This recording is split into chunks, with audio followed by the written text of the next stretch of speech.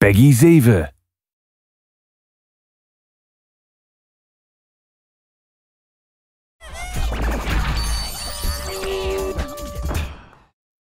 In Rayman Legends, we really wanted to create new experience with the touch capability of the Wii U.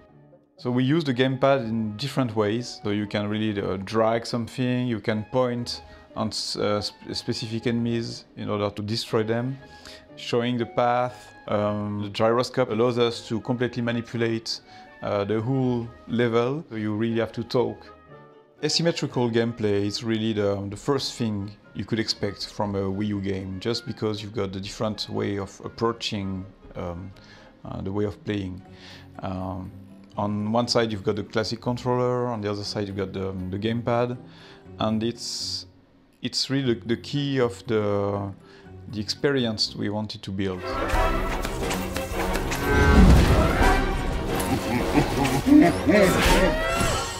In order to really experience the asymmetrical gameplay, we build a level that takes place in the Olympus world, where the gamepad player is moving a shield, a flying shield.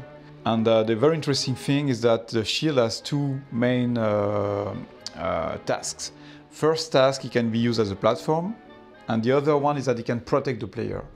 And we did that because we wanted the two players to interact depending on the situation. Okay, I've got to protect you, or you've got to jump on me and then I can carry you somewhere. It's really doing things all together at the same time, but with completely different responsibilities.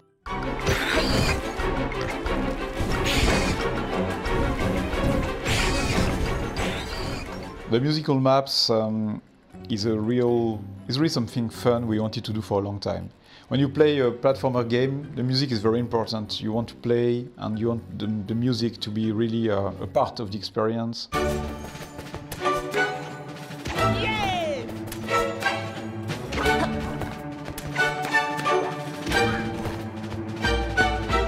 This time we try to go further and to really have the feeling of mixing your actions and at the same time having the music completely synchronized.